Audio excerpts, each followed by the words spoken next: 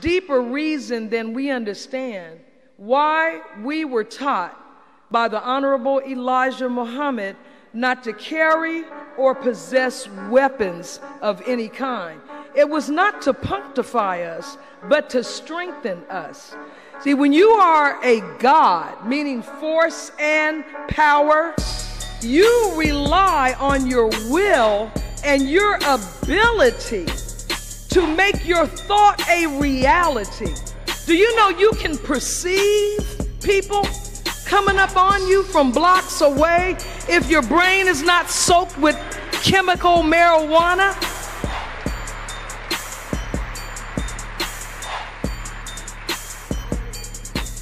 All action is preceded by thought. And whoever has the superior thought is going to implement superior action. But Fred Hampton, 1969. And of course, the police said, well, they shot at us. No, he was asleep in his bed. But this was the FBI, Cook County State's Attorney's Office, and the Chicago police together conspired to assassinate him. Now, when the Nation of Islam began to grow, there were some of us, and I think there's some of us now, that's why I brought up Fred Hampton. You are drawn to Islam because it is your nature. You are drawn to discipline because by nature you love it. You are drawn to doing right and being God. But you have an emotional attachment to this white man and the ways of his world. And you think that little gun that you have, that little knife that you have is going to do something for you. But you've never used it on a real enemy. You've only used it on your brother and sister. So we've been around the enemy so long, we've become like them. And that's why you have a savage beast like Rudy Giuliani come on television and say to Michael Eric Dyson, well, if you people weren't committing crimes all the time, we wouldn't have to come in your neighborhood. No, you're not going to come in our neighborhood, period, in a few days.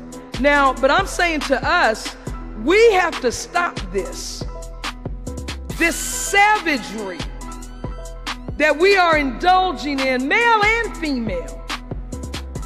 I was in a store and I heard a sister say to a toddler, this was 2 days ago, she's the grandmother.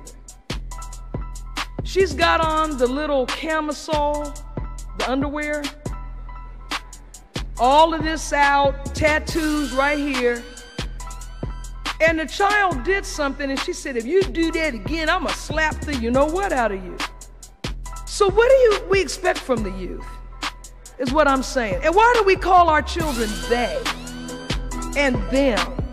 And why would we go on television and join forces with the enemy against our own children? And then say, they don't like us, they don't respect us. Respect yourself. Children don't do what they're told, they do what they see. And we're allowing them too much exposure to God's enemy. See, this is God's enemy. He is unnatural, he's a freak, he's a socio and psychopath at once. Homicidal maniac. And we're picking all of that up. Lastly, 1985, Move. Move was developed in 1972, Philadelphia-based Black liberation group. And they had like a communal type of lifestyle. They had some run-ins with the Philadelphia police because neighbors would complain that the Move members, and they're pretty vocal, they would be out with bullhorns at all hours, railing on racism.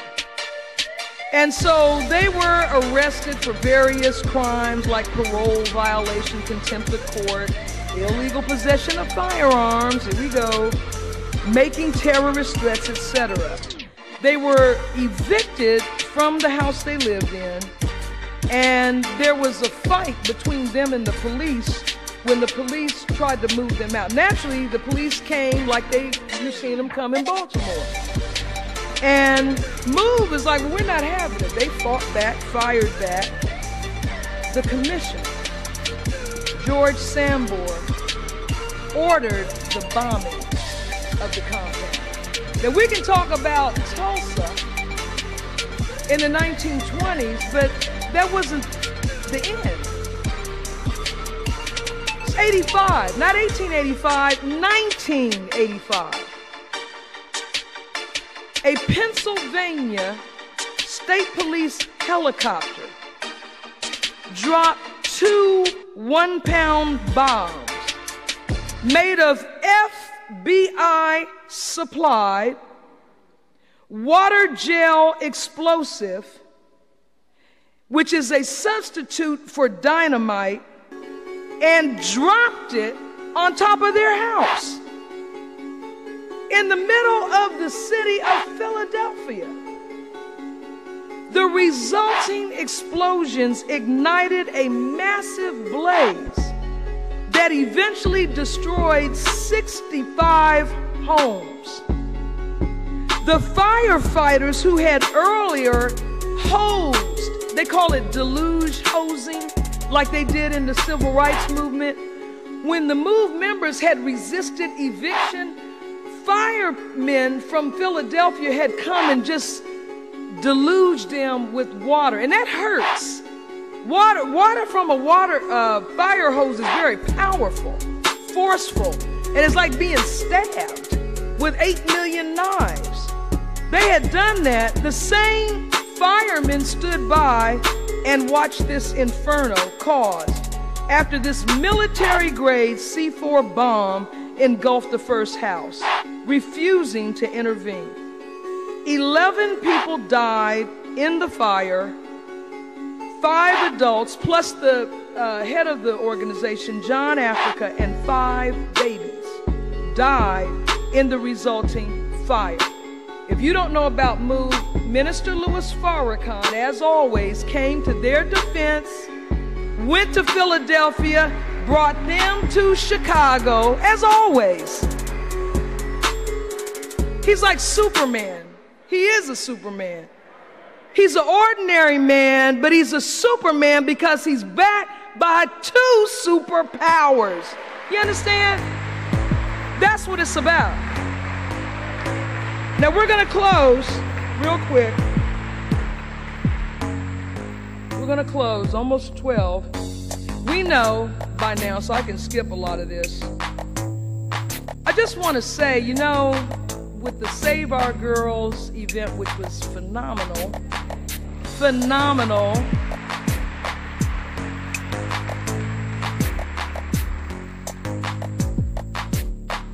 Minister Farrakhan's message, I think, is still available on NOI.org.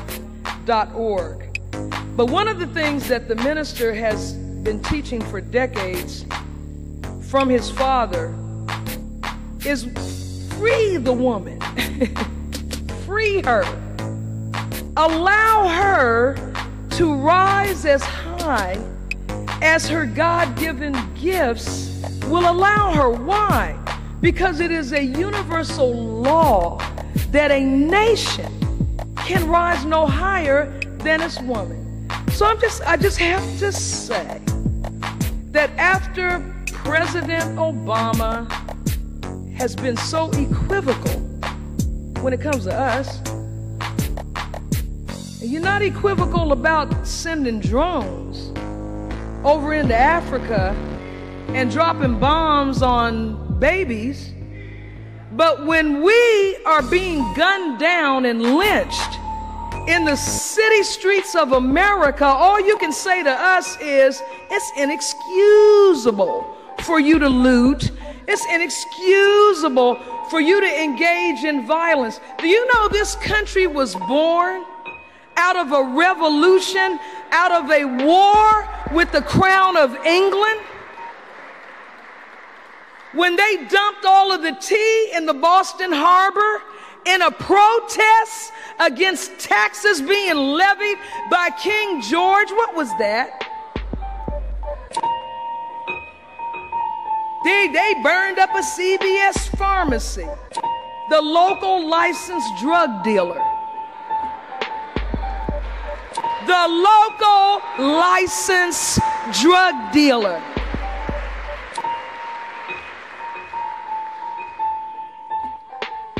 So when you free the black woman, this is what happens. On Friday, May 1st, 2015, Maryland State Attorney Marilyn Mosby announced, to the shock of everyone. Because see, sometimes it takes a sister to step up and say, this is some. Okay. We done had enough of this.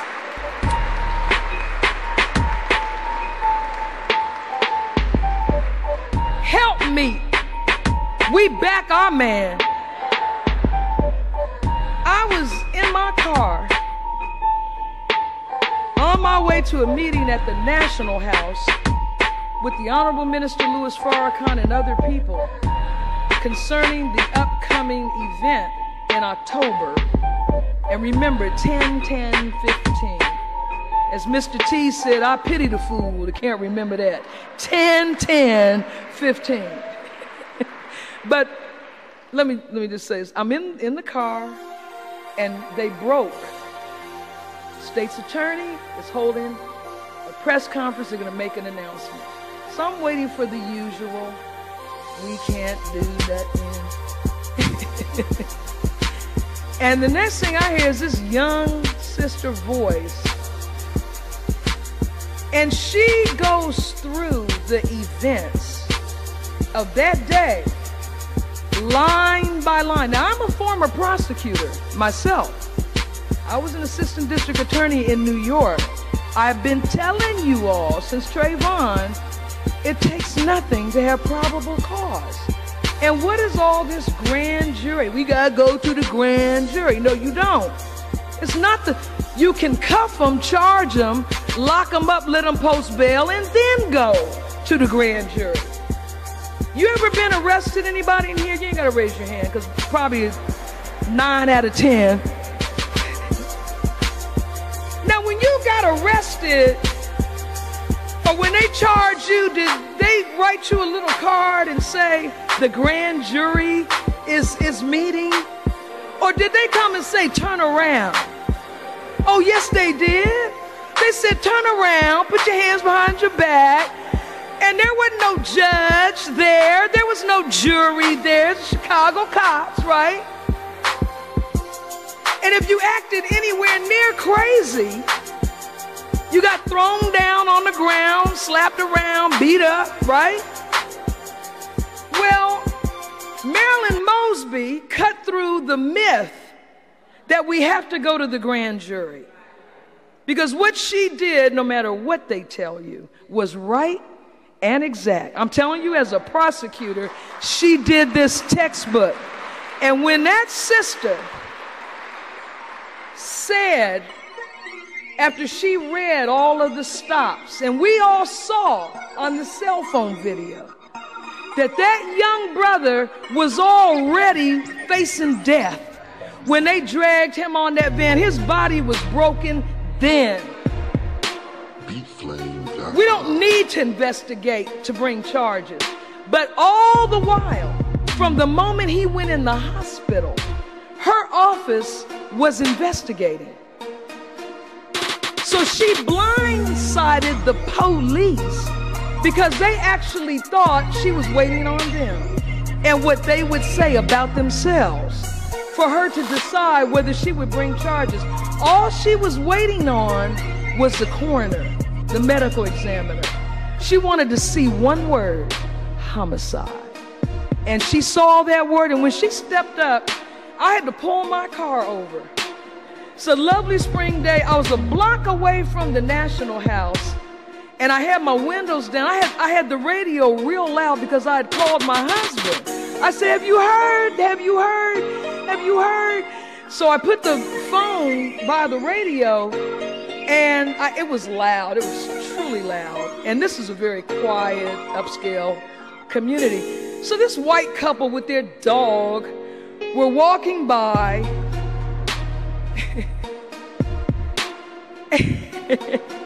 And you know, I'm dressed class A because I'm going to meet with the minister, okay? So you know who you looking at, right? So they walked by with their dog, and he had the nerve to turn around and look back at me with a scowl on his face. I said, turn around and keep walking. This is not your business. I was like, go Maryland, go. And she has put that fight spirit in me. And I don't have time to go through the charges. You need to read them. And our general counsel, Brother Abdul Arif Muhammad, sent me the motion that the police filed to have Attorney Marilyn Mosby recuse herself because she has so-called conflict of interest, and also a motion to dismiss. But my favorite part of her press conference was when she said, I have issued arrest warrants. So you know how Michael Corleone, while he was christening Connie's baby, Tessio and Clemenza and Alneri were out taking care of business. While she was at that mic, the detectives from her office, state's attorney, you under arrest. Welcome to our world. And you know what? Them little 3 black police officers, sorry about that. You want to ride on the Titanic? Go on down with the Titanic. It's called complicity.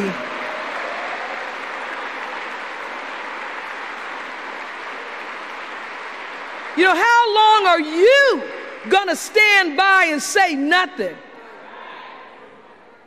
You're going to let him sever his spine, and a brother driving the van. They charge him with second-degree murder. Darn Skippy. Depraved heart murder. We called it depraved indifference in New York. When you are depraved, it means you have zero value for human life. And when she said to the people, the youth, I hear your cry, that is what turned them against her in rage. But you got a black woman, state's attorney, a black woman mayor who was a little weak but got strengthened by her sister. Because she was a little, flimsy. And when Marilyn stepped up there and said, yeah, and assault 1 and assault 2nd degree and false imprisonment, because you never should have arrested him. Oh, yes. So when the mayor comes back out, well, you know what I want up in here? I want a federal probe. That's what I want. I'm like, okay, now it's on. And then Loretta Lynch, interesting name, but Attorney General Loretta Lynch is leading the federal investigation. But I'll just say this and close on that point. Yes, sister. Go, girl. And Marilyn had her pearls on and her suit, feminine, silky hair. You under arrest. Married to a strong black man who has no problem with his woman being the state's attorney. Go ahead, black man. That's what I'm talking about.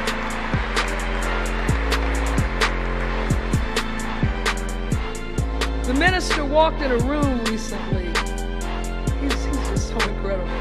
The minister walked in a room filled with us, the laborers in the nation, and he said how wonderful it was to be in the assembly of gods. And he said, because we are, you're God's children of the Most High God, force and power. This is your planet. And he said, I didn't say goddesses. Didn't he say, can I get a witness? Yes, he did. He said, I said gods, male and female gods. He said, because she was with him, the self-created one. She is his second self. You know how the Quran said no associates has he? He said the woman is not his associate. He said you don't associate with yourself. And she is, brother, yourself. This man is bringing us an advanced knowledge, wisdom, and understanding that can only come from Allah and His Christ. Only.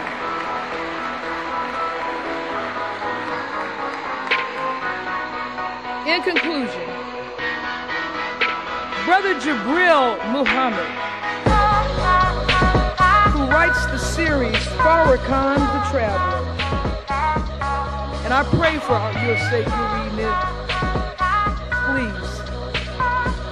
The articles of Mother Tainetta Muhammad continue to appear in the final call, and most of us haven't taken advantage. And when someone is no longer with us and there's a period on their physical life, it arouses in us a desire to know more. It's just something in human nature. But Brother Jabril wrote this article called The Progression in Value of a Servant and Helper. And in this article, and you can pull it up on finalcall.com. It was reprinted August 28th of 2014. Progression in Value of a Servant and Helper. But if I may read to you quickly, brothers and sisters, and I thank you for your patience this morning. These are the words of the Honorable Elijah Muhammad right here in Mosque, July 30th, 1972. To nearly 3,000 people. Quote, I want you to remember today I have one of my greatest teachers here. And he pointed toward Minister Farrakhan, who was in the last row where the ministers were seated, to his right. What are you hiding behind the sycamore tree for, brother? Come on out here so they can hear you. We have with us today our great national preacher, the preacher who don't mind going into Harlem, New York, one of the most worst towns in our nation or cities. It is our brother in Detroit or Chicago or New York. But I want you to remember every week he is on the air helping me to reach my people that I can't get out of my house to reach like he. I want you to pay good attention to his preaching. His preaching is a bearing of witness to me. I'll say that again. This is the Honorable Elijah Muhammad. His preaching is a bearing of witness to me and what God has revealed to me. This is one of the strongest national preachers I have in the bounds of North America. Now hear this. Everywhere you hear him, listen to him. Everywhere you see him, look at him. Everywhere he advises you to go, go. Everywhere he advises you to stay from, stay from. So we are thankful to Allah for this great helper of mine, Minister Farrakhan. Now listen what Brother Jabril writes. The Honorable Elijah Muhammad often said and did certain things with the future in his mind. As a result,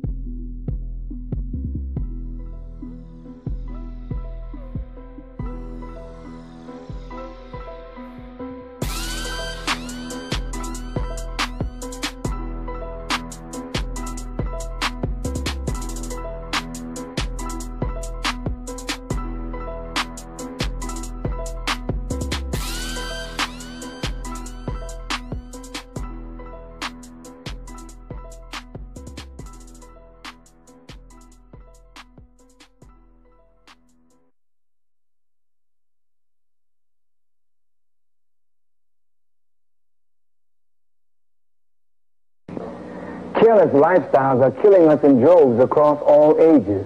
The merchants of death dump filth daily into our communities, and we put it into our bodies. It is best to make the most of this life and empower ourselves through healthful living. Let me share my thoughts with you on this special video. Call now to order. Get Farrakhan's program for better health and the story behind his bout with cancer. To order, call now. 312-602-1230. That's what I'm talking about!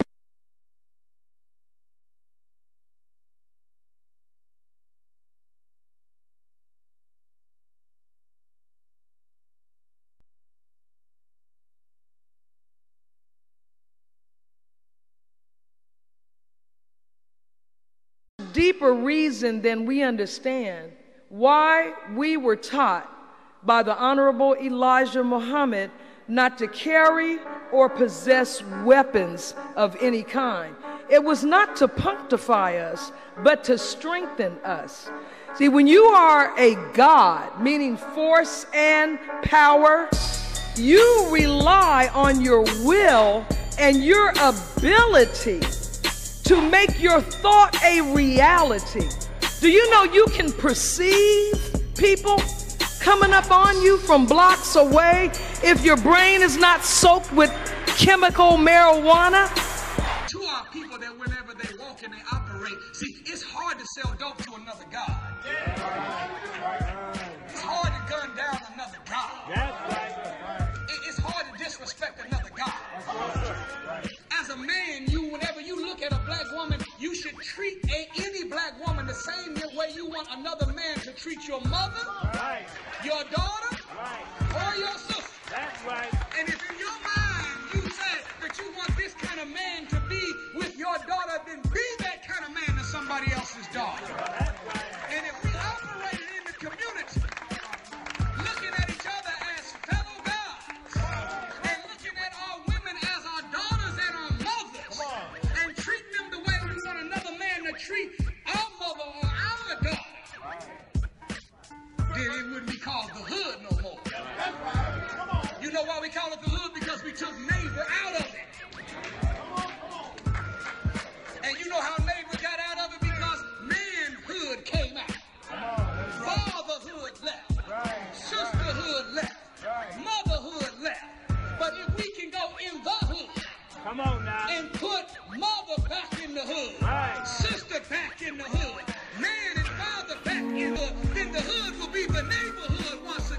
it used to be. That's right. All praise to Jesus. That's right. After 10,000 feelings, the minister gave us an instruction. He said we have to go back and take over the educational systems in the ghettos of America. Come on now. Right. Didn't he say that? Yes, sir. Why shouldn't we take it over? At the end of the day, our property tax is what pays for gas, lights, water, repairs, and salaries in that school. Is that the truth? Yes, sir. So if my money takes care of everything in that school, I am the owner and the boss. Right. So a teacher works for me. Right. The principal works for me. Right. That is my school. Right. Did you know that black and white children start school the same way? Right. Y'all didn't hear me. Come on now. The sisters know it's the truth. If you've ever dropped off your babies for the first day of school, especially when they were real young, sisters, when you drop your son or daughter off, did not they hold on to your leg, cry, "Mommy, I don't want to go. I don't want to go." They crying. But if you look over, you see the white child doing their mother the same way. Huh? Some brothers, is it the truth? Yes, sir. Yes, sir. So when you seen the black and the white child, they both started school the same way. Whenever your baby walked away from you, just like the little white boy or girl, they both walked away with their head down, didn't they?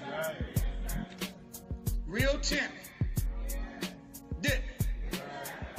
But if you notice, as the two black and white began to matriculate through 12 years of the Georgia public food system, school system,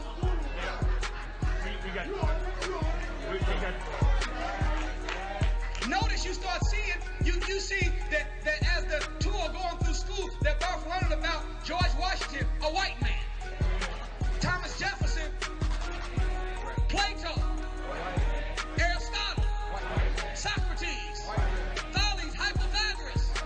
All they learned about is white people that did great things. So you seen the little white child come up out of school, no longer head down, moving slow, timid, but with their back straight, chest out, walking out of school ready to be a conqueror of the known world. But the little black child learned about white people. He left the school, his head was still down. And not only was his head down now, but his pants was down too. And he had half his mind to be a conqueror. He was a conquered man. Did you know that in order for you to make someone an object that you believe you can be like, the first thing you have to have is something in common with it? Come on now. Come on. So if white people are not us, and we are not them, learning about white people doesn't have the same effect as it does for white children. That's right. Even Betty Crocker got enough sense to know that. Did you know if Betty Crocker wants to develop a recipe for a red velvet cake, she makes it different for New Orleans than she does for Denver, Colorado? Why? Because Denver, Colorado is the mile-high city, it's the highest point in the land, and New Orleans is the lowest point. Come on. You have the same goal, but you have to have a different recipe. So it is with the black and the white child. Come on, There now. has to be a different recipe. And the real reason why we hurt one another is because we don't have a knowledge of ourselves. That's right.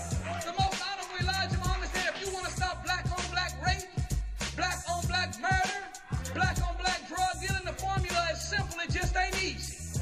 All you have to do is give black people a thorough knowledge of themselves. That's right. He said, when you know yourself, you love yourself. And when you love yourself, you start doing for yourself.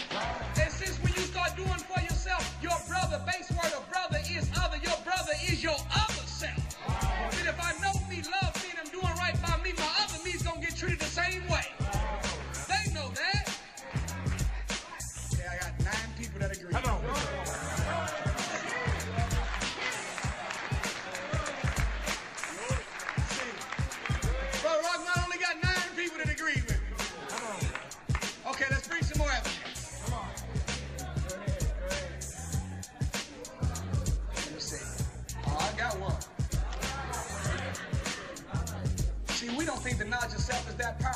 me show you something. Come on now. Do you know that they did something in Harlem, New York that has been labeled the Obama effect?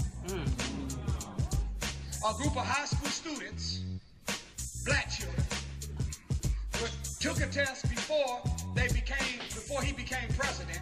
80% of them flunked.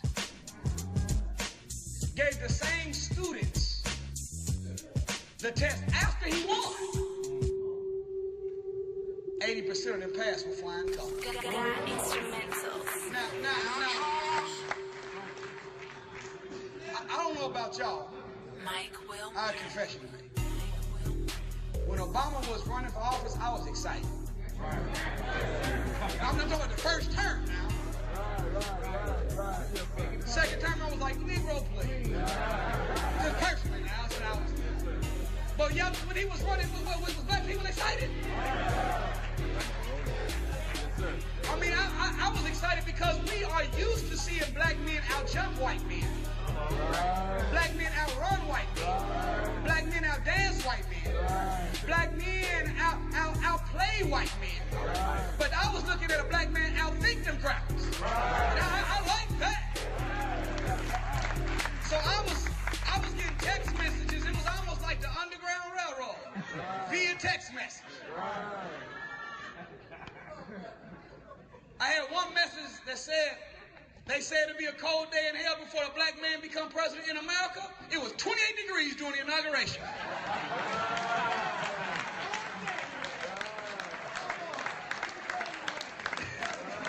Y'all get any of these? I had another one that said, they say that before a black man become president, pigs will fly. Here come the swine flu.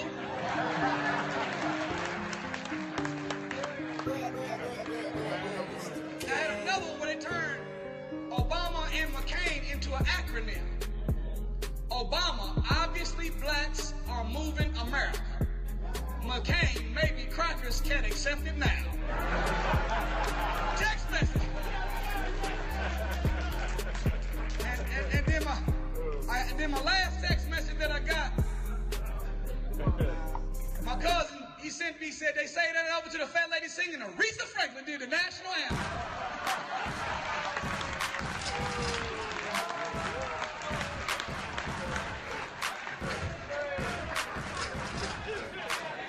Obama effect. But guess what? Did you know that these students that flunked, they didn't give them no additional tutoring?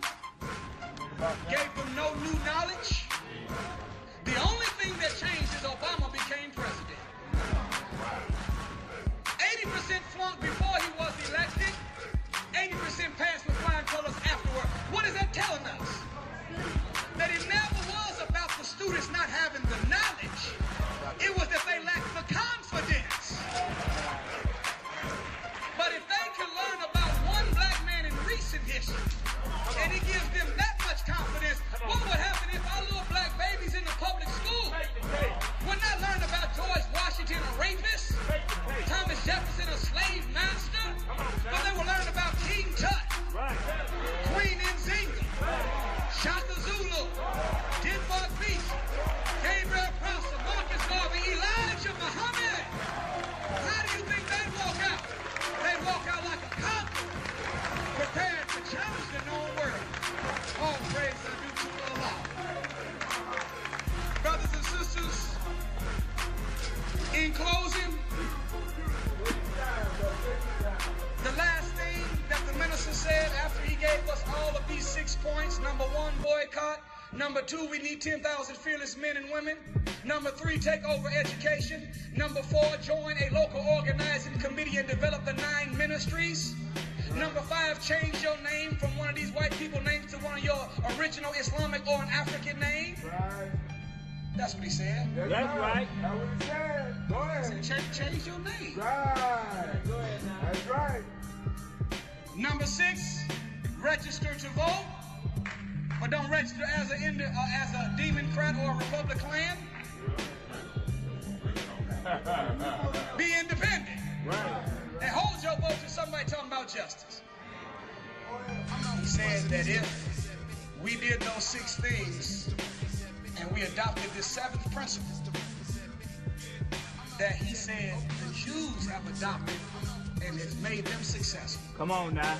He said there's a specific verse of the Bible that the Jews have taken personal and it has made them successful. Come on now.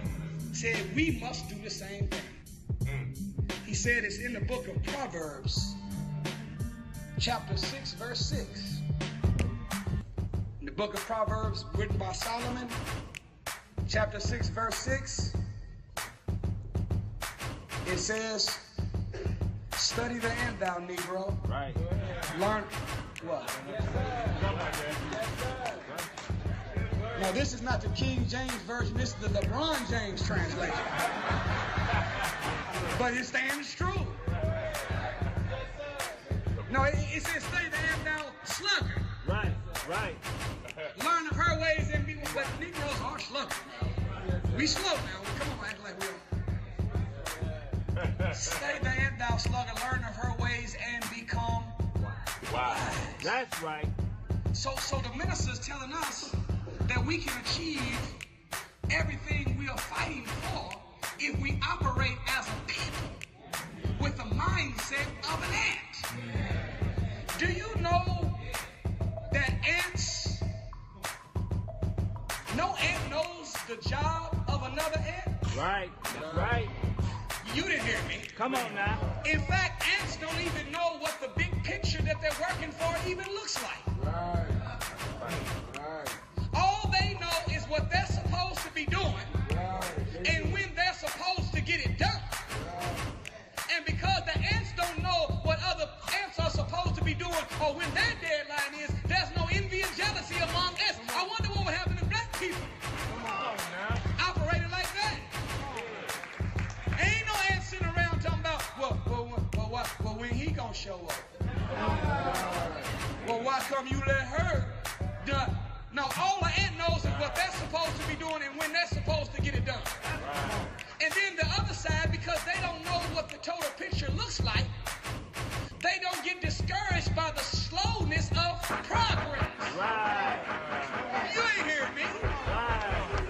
See, whenever you know that our job is to deliver the 46 billion or more dead to the Lamb of God. Come on now. And then after we square the planet, we got to cube the globe and establish the kingdom of God right here on earth. Come on now. With the amount of crime and stealing and smoking and drinking and pornography and madness, it looks like we fighting a losing battle.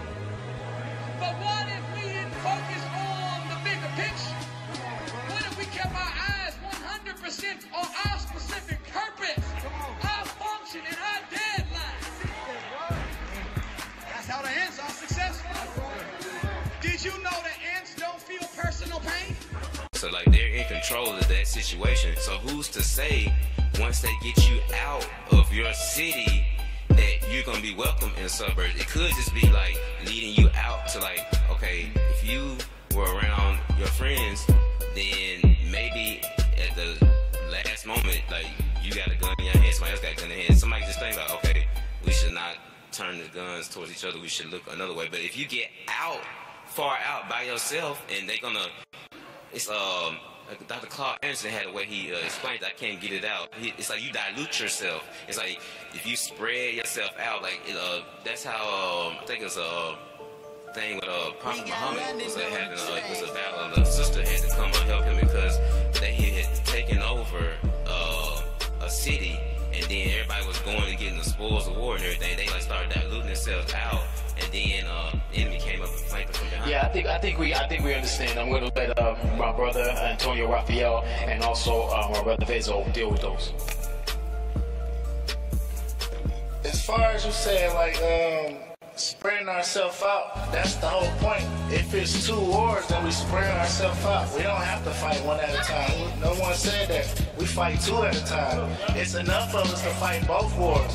Because at the end of the day, the dudes that's doing the killing, they not fighting no war. So who's gonna focus on them? We get everybody to fight one war, and there's still another war going on, and then we got half the other people that can be fighting the other wars sitting at home. We make use of everybody.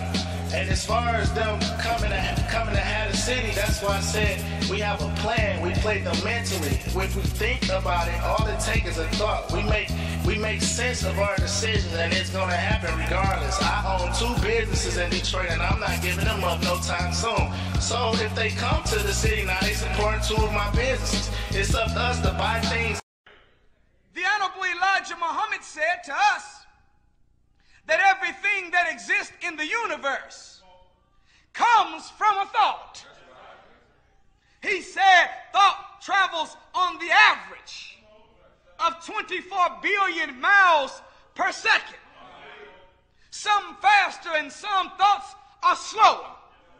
What determines the speed of a man's thought? It is the sincerity of that thought and the amount of bridges inside of the brain that transmit the said thought. So the more bridges we have from cell to cell and the more sincere our thoughts are, the faster they are able to move and accomplish that which we think. So when the white man studied the Honorable Elijah Muhammad, he said, okay, let's destroy the black man's mind. So I will design drugs that are built to break bridges between each brain cell. And since that thought, 24 billion miles per second, needs the 14 billion brain cells. In order to land and to transmit its energy, I will work to destroy the bridges between each cell and ultimately get rid of the cells altogether. That way, no matter how fast the thought is traveling, no matter how sincere the original man's thought might be, if they have no bridges, then they will not be able to bring in existence what they think in a satisfactory time period. And they will develop frustration, disappointment, disbelief in themselves, and turn on one another. So the white man made crack cocaine. I said the white man made crack cocaine. Shaolin shadowboxing and the Wu-Tang sword style. If what you say is true, the Shaolin and the Wu-Tang could be dangerous. Do you think your Wu-Tang sword can defeat me? On guard. I'll let you try my Wu-Tang style.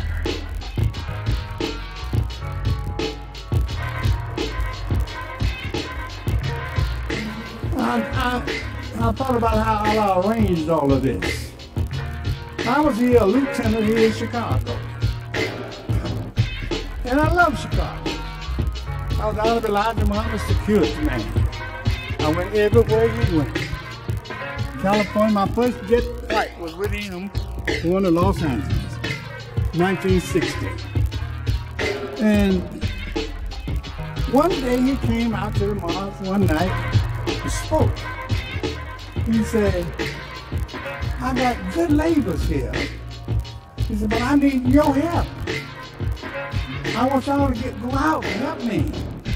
At that moment, boom, you got to leave Chicago. So I had never had no intentions of leaving Chicago. But the brothers from LA, where I got registered at, they came through here, saved me 61, promised me this and promised me that, come on out, blah, blah, blah. So I believed I was going back out there. But when I got to Miami, I saw the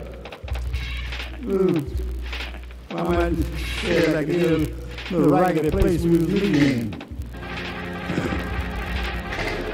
And it had a hole over the back of the brother when he was speaking. And he didn't have enough knowledge at that time to put the tracks over the wall. So I sat there, and I said, if I left this, all I would kill me. Then the underlies found out I was down there, and he told the minister to make him your captain. So that's how I became a captain through his orders.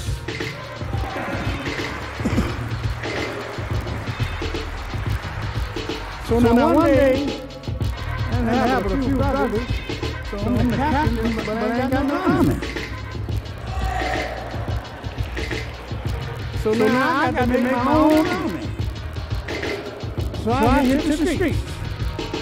And so I'm selling papers. So I was on the streets of Miami, 6th Street, 2nd Avenue. By the Mary Elizabeth Hotel, a black hotel. And he saw me. Hey, brother! Why we call Negroes? Why we dying down? Why is everybody making progress? And we lagging so far behind. This was a song that the Honorable Minister Lewis Farrakhan put out. Called White Man Heaven, Black Man Hell. So I back at him and said, hey man, you hip to teach something. He said, yeah, I'm Cassius Clay. I'm going to be the next heavyweight champion of the world. So he said, you want to check that book out? Come down my room, I went around the room, showed me a clipping where he had shipped up Ingram Johansson, who was the heavyweight champion at that time. He was in Miami for a rematch with Floyd Patterson, who he had taken the title from. But Ali beat him up in a spine session. So they said, he's a brass kid from Louisville, about to mess up a $4 million case.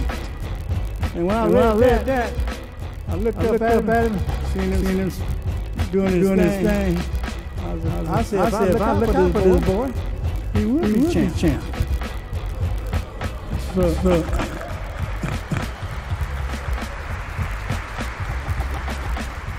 So from that day on, I was teaching him Islam.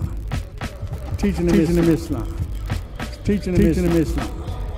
And he was living in a rooming house. A room, I should say. They had him there, and he was making money for white folks. I said, man, they got you here like this. I said, make you a hotel room around the Carver Hotel. So they got him in the Carver Hotel. You know where he could eat, the dining room, which was a leading black hotel in Miami. And after that went on, he went out to the West Coast, beat out your mo. And when he got back out to I said, make him get you a house. These are big white that owned him at that time. I said, make him get you a house. And when they got him, he got every time he asked, they gave it to him. But see, he didn't know how to live. So I'm telling him, teaching him the ropes, telling him how to go. So they got in the house. I put two Muslim sisters in there to make that soup every day.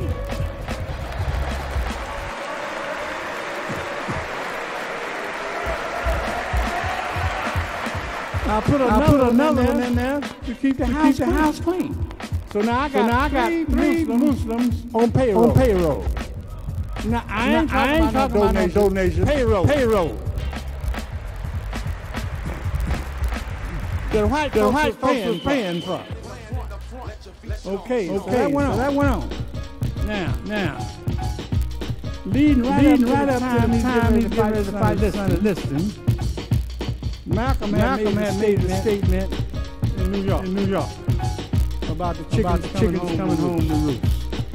Well, the Honorable Elijah Muhammad took him out of speaking engagement for 90 days. Didn't take his ministry from him. Just took him off the scene for 90 days. So at that time, me and Ali, and Osman Kareem. We said let's for Malcolm. So Malcolm come down here and cool out. Like a little vacation. So Malcolm came down, and after he got down, he asked me, you know, sister was cooking for me, right and everything. So he asked me, he said, if I go over to the gym, will I hurt Brother Cassius? I said, heck yeah, man, everybody know you. Because in those days, we didn't expose Ali to the public that he was practicing Islam, because he didn't want nobody to know it either.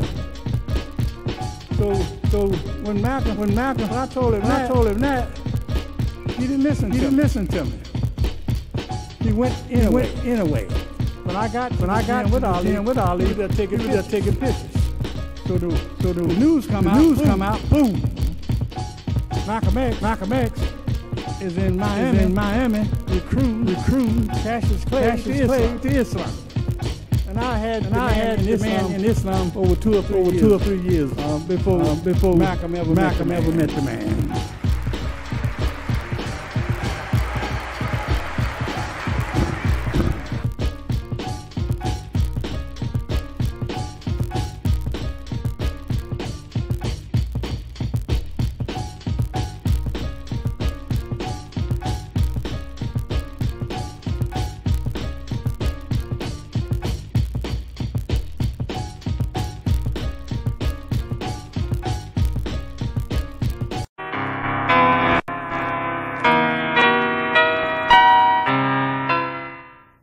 Assalamu alaikum. In the most holy name of Allah, the all-wise, true, and living God, to whom all praise is due forever, for his coming and finding of the lost and found people of his father's house, the nation of Islam and tribe of Shabazz, Master Farad Muhammad, the great Mahdi. We forever thank him for searching among us and finding one in whom he could put his spirit, his guidance, and leave us with a leader and a teacher, and now exalted Christ, the Honorable Elijah Muhammad. And we forever thank the Honorable Elijah Muhammad for praying that one would be in the classroom of God that he could choose to put over the nation in his absence, the Most Honorable Minister Louis Farrakhan. I greet you who are listening to this presentation this afternoon with the greetings of peace and paradise. Assalamu alaikum. Briefly, brothers and sisters, I want you to know that I am truly honored and thankful to Almighty God Allah to be able to make this special presentation at Mosque Maryam. The body of knowledge contained in the supreme wisdom lessons given to us to study by Master Farad Muhammad through his chosen servant, the Honorable Elijah Muhammad, introduces us to an entire new school of thought, which is the foundation of a whole new world. The Honorable Minister Louis Farrakhan called for the Atonement Commission to be comprised of 9 commissions in the late fall of the year 2000, to begin the process of the restructuring and reorganizing of the Nation of Islam. This assignment cannot be fully accomplished until we examine ourselves in the process by restructuring and reorganizing our thinking and our mind to be in accord with the thinking and the mind of God, who came in the person of Master Farad Muhammad and his Christ, the Honorable Elijah Muhammad. When the Honorable Minister Farrakhan stated that the 10th system to the Commission represents the brain, I began to process this information by putting it into writing the following documents prepared as a student of the Most Honorable Elijah Muhammad to be considered as a contribution to this commission. My approach to this subject is directly linked to our lesson assignment and is based upon the mathematical definition of what Islam is.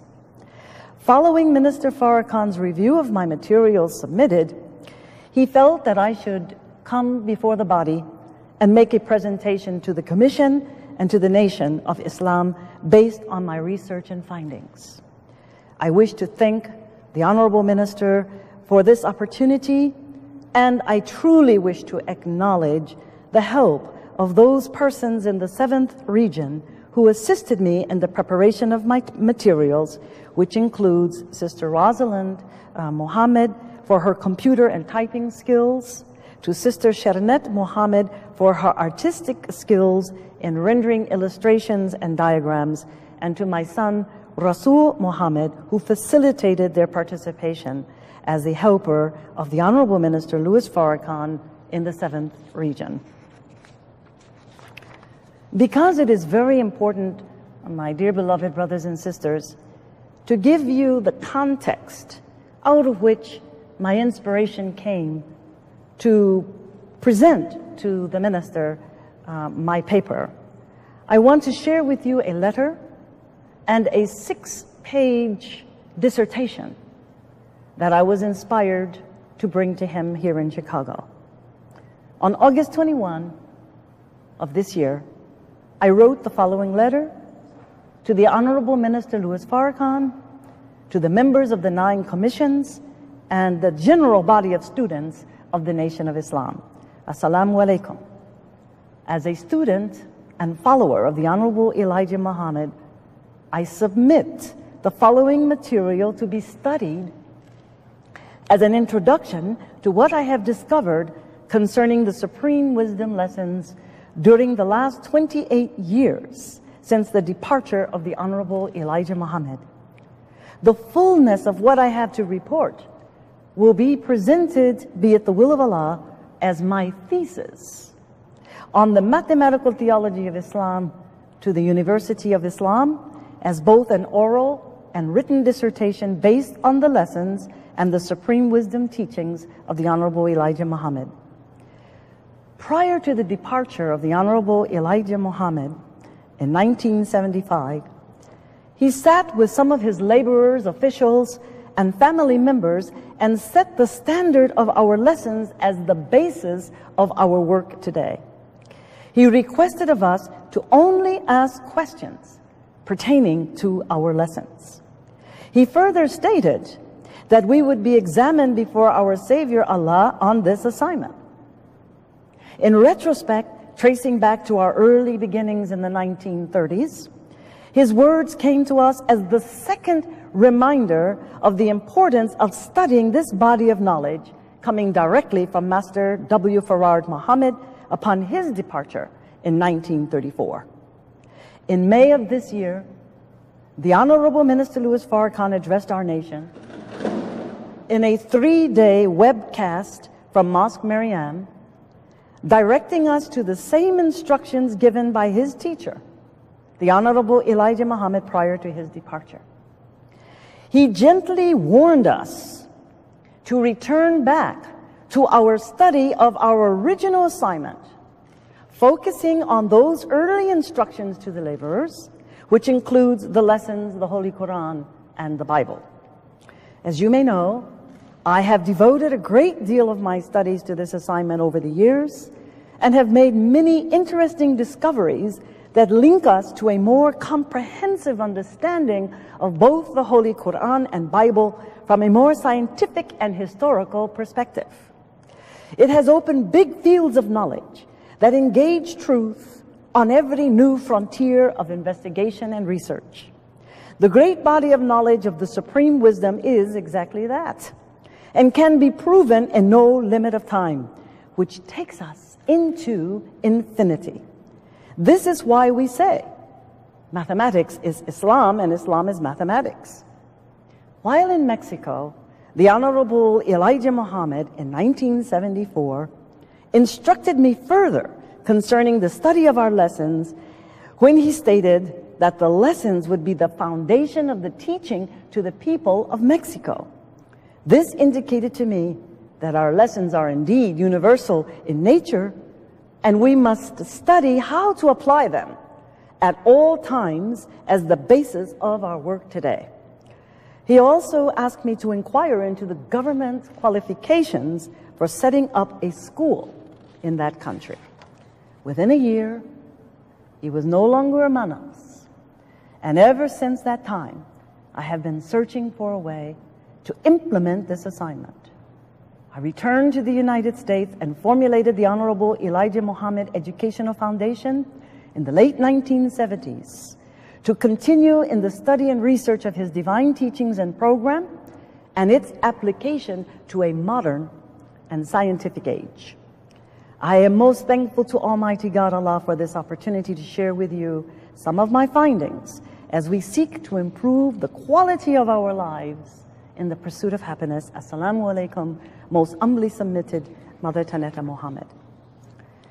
Now, brothers and sisters, I wanted to give to you the details and exactitude of the words as I presented them to the Honorable Minister Farrakhan on the very day that the Commission met on August the 23rd here in Mosque Maryam.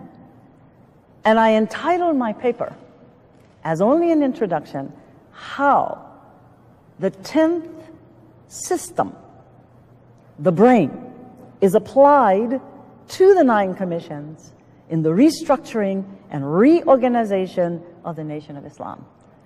This paper will be read to you at this time because I do not want to miss one connecting line or one connecting link which may not be received in the fullness of the meaning.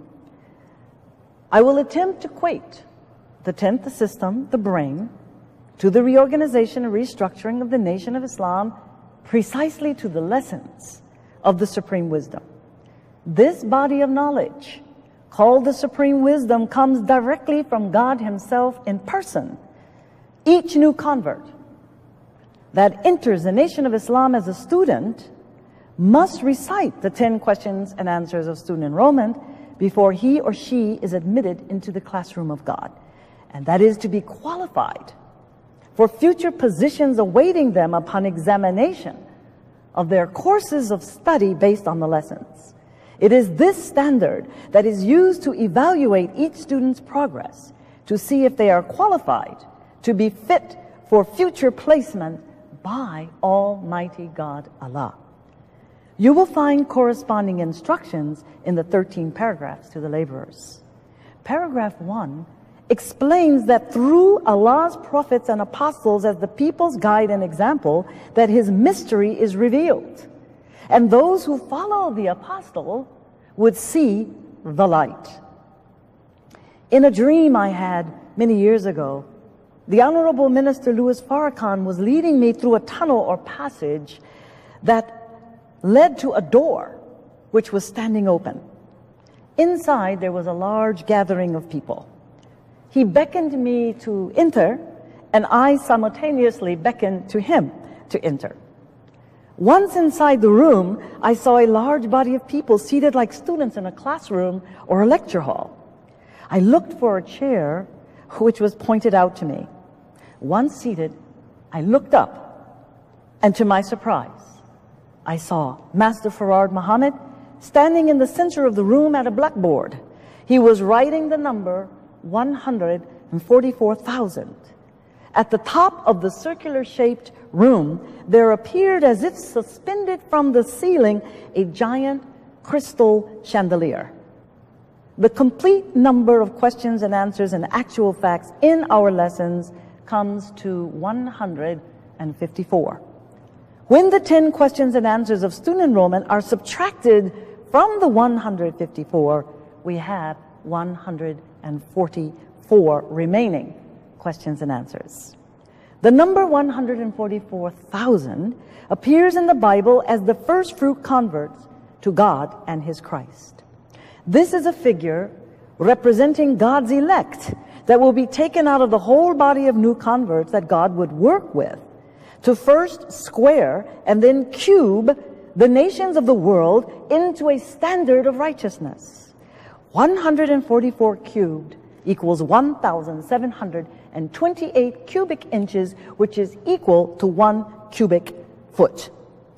In time measurement, that is by days, 24 hours in a day multiplied by 6 days equals 144. The 7th day in creation is called the day of rest and is sanctified as the Lord's day.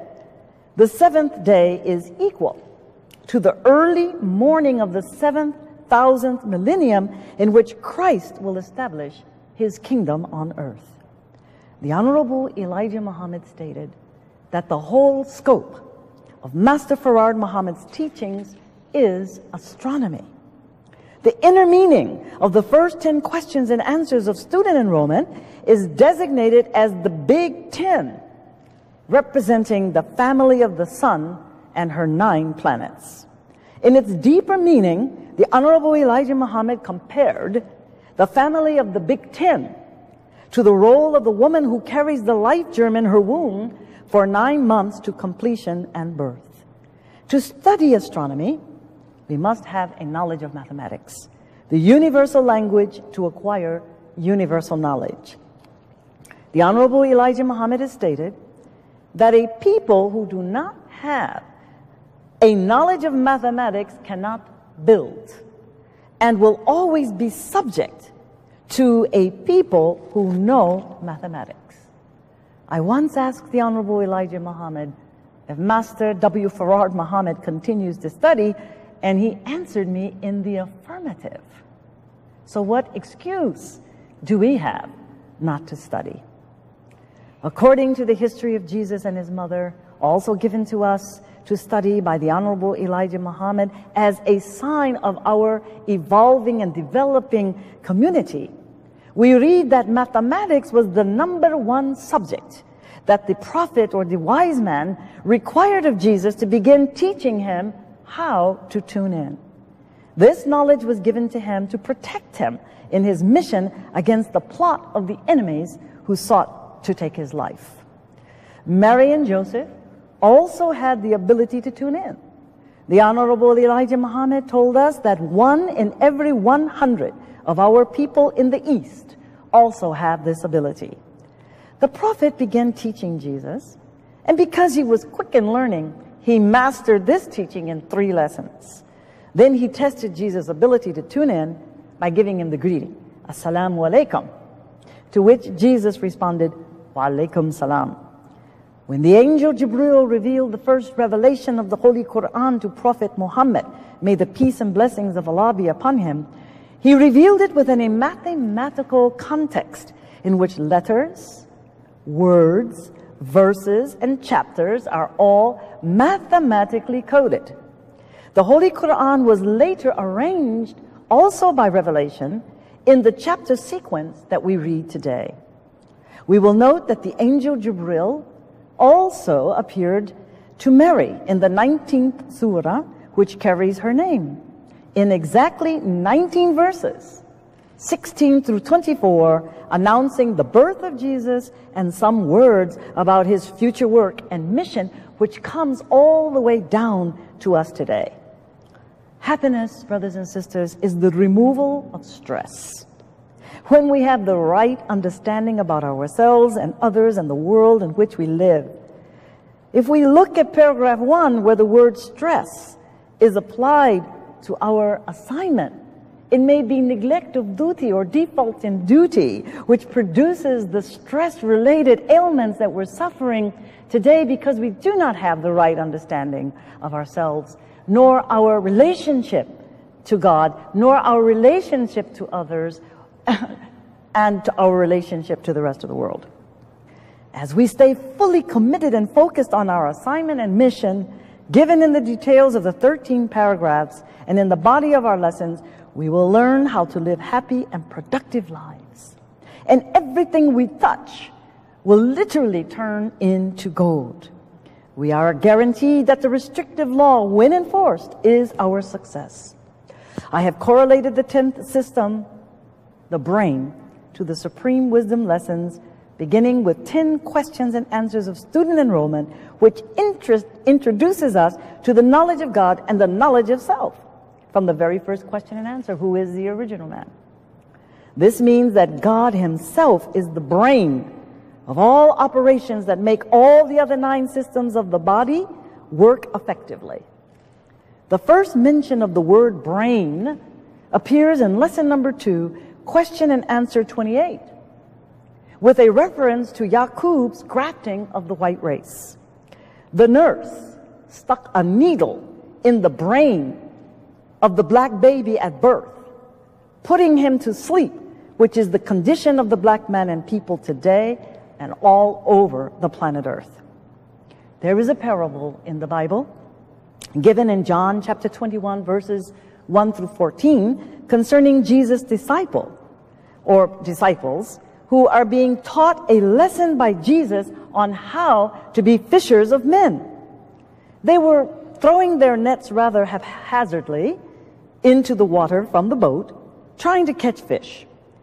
Jesus instructed them from the seashore to cast their nets on the right side of the boat.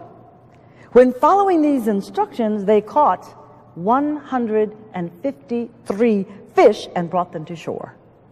It is interesting to note that if we take the 153 fish and add Jesus himself, the sum is 154, which is exactly equal to the number of questions and answers in our lessons. And I'm footnoting here for us to look at paragraph 3 of instructions for further details from our Savior Allah. But just in general, it states that the use of these lessons given to us to study by Master Farad Muhammad must be used at all time with the new converts. It is the bait by which we will catch the fish. And we must prove at all times that our Savior Allah has come to deliver us, the end of this present civilization and the beginning of a new civilization which will be ruled by people who will uphold justice, freedom, and equality, and will be made the new rulers of an entire new world civilization.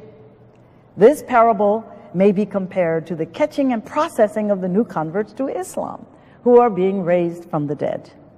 The means and methods in raising the dead have varied throughout the years, but the foundation of our recruiting effort is found in the use, practice, and application of the language in the proper terms, with the use of the lessons of the supreme wisdom, which must be used in the resurrection of the mentally dead.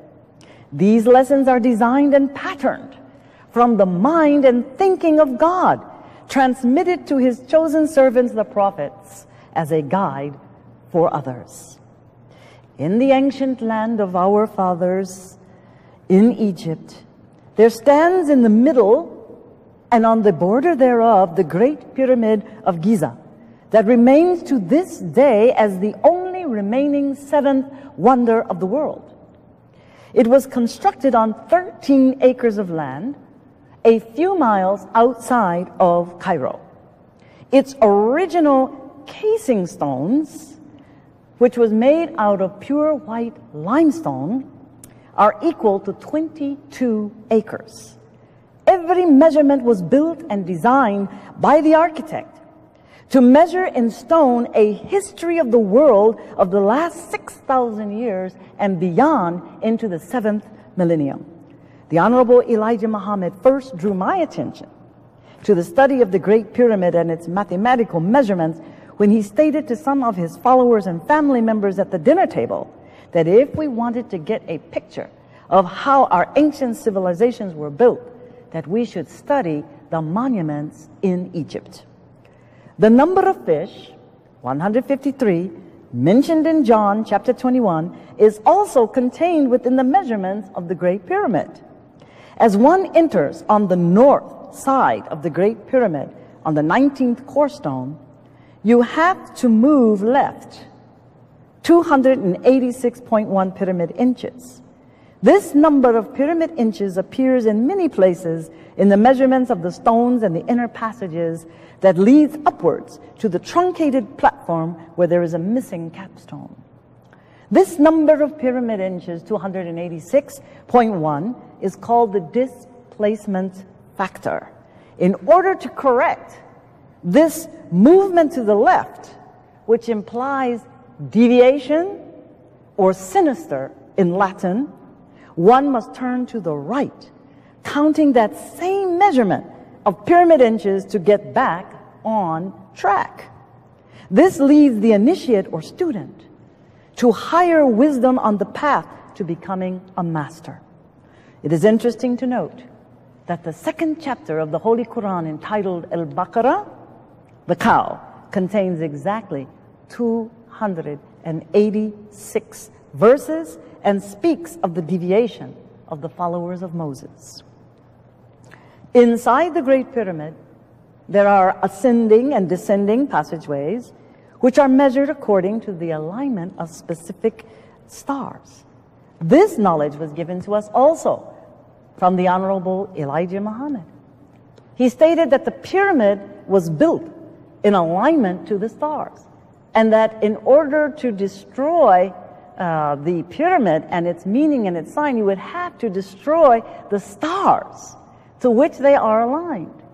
He also taught us that the building of the pyramid was done by a mechanical mean of a hydraulic water to push the stones into place, and that at this particular time that instrument has been hidden lest our open enemies discover its use and be able to prolong and extend their civilization. When we pass through the Grand Gallery that is constructed with 7 tiers inside of the pyramid, we have an uplift that raises up beyond the stooped position that we're in when we reach those ascending or descending passageways. We come exactly 286.1 pyramid inches up so that we can really start taking a breath and keep moving in the direction of the truncated pyramid. We come then to a horizontal passage that leads to the king's chamber, located on the 50th, counting from the foundation up, to the 50th cornerstone. From the 50th cornerstone to the pyramid's platform, we measure another 153 cornerstones. Pay attention to the word course, because this is going to come up later as we move into the second part of my presentation, the word course and courses. We will note the recurrence of this number 153, which referred to the number of fish that were caught by 7 disciples in the parable of Jesus and the fishermen. Now let us suppose that the missing capstone represents Christ himself.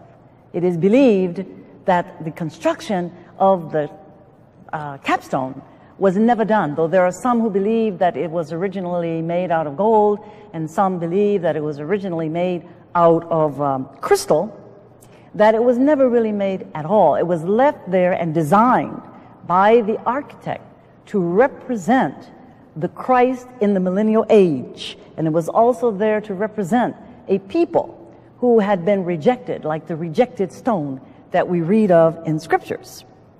So if then we say that this capstone represents Christ in his glory, and we add together the 153 cornerstones that led from the king's chamber to that truncated pyramid, we come exactly to the lesson code again, 154. When 154 is divided by 7, we get 22/7, which represents the fraction of pi. And among our ancient people of Egypt, they use fractions and not decimals. So you can read it as a decimal, 3.14 they generally give, or 3.1459, and we know it goes on into infinity and they can't find the end of it. They cannot round that off. But let us see later what we can do with a fraction. As we review our entrance into the pyramid, we will recall that it was on the 19th cornerstone, which answers to the mathematical code of the Holy Quran. And we also found that the second chapter, the very second chapter, Baqarah, the longest chapter in the Holy Quran, contains exactly 286 verses, which represents the deviation and also the correction to get back on track. The Bible, too, in this specific instance, also answers to the mathematical code of 19. We read exactly in Isaiah 19, verses 19 and 20, a reference to the building of this monument, the Great Pyramid, standing in the middle of Egypt and on the border thereof. This hidden wisdom is contained in the use of letters and numbers and words that is a part of the Jewish numerical system called gematria, or gematria, I think it is gematria, where letters, the Hebrew letters, were identified and used as numbers, which as a point of reference the rabbis concealed, which is called the Kabbalah and other Talmudic writings, But they knew the deeper secret meaning of these scriptural passages. And ultimately what happens is that as they added up the letters and the words that comprise the 19th verse of chapter 19 of Isaiah, it comes to 5,449. Now what is interesting is that is the exact height of the Great Pyramid that takes you to the truncated part, which means that there's something missing. Interesting in the study of our lessons, in the student enrollment, we are given the birth or the birth date of Christianity, Buddhism, and Islam. Christianity is given as 551 years. So if you add that 551 years to the 5,449 figure, we get 6,000, which then lets us know that at the end of the 6,000 years that Christ will come, and he himself may represent then, in this analogy, the missing capstone, and also the rejected stone that the builders disallowed until restored in the Messianic age with the coming of the Messiah of Christ, who will establish the kingdom or his kingdom on earth with a people that is considered to be no people at all. This rejected stone becomes the chief cornerstone of the building and the foundation of God's new kingdom, referred to in the scriptures as the 7,000th millennium reign of Christ on earth. Could anything fit so perfectly? If we add together all those series of numbers that I identified as the displacement factor, that is 286.1 pyramid inches, that is counting 1 plus 2 plus 3 plus 4 all the way up to 17, the result of those digits comes again, astoundingly, 153. Again, representing the number of fish caught by Jesus in the parable, revealing the number code of our lessons. The number 17 here, with 6 zeros added to it, comes to the figure 17 million, which represents the lost found members of the Nation of Islam in America when we were found by Master W. Farad Muhammad. Every number, every letter, every word, every syllable has a profound connection to the mathematical theology of Islam as we are taught in problem number 13. The Holy Quran reveals, and certainly we have made the word to have many connections for their sake so that they may be mindful. Master Farad Muhammad, God in person, laid the foundation of his new world order on a square number in mathematics, which is 12. When this number is squared, it gives us 144, which refers to the 144,000 elect.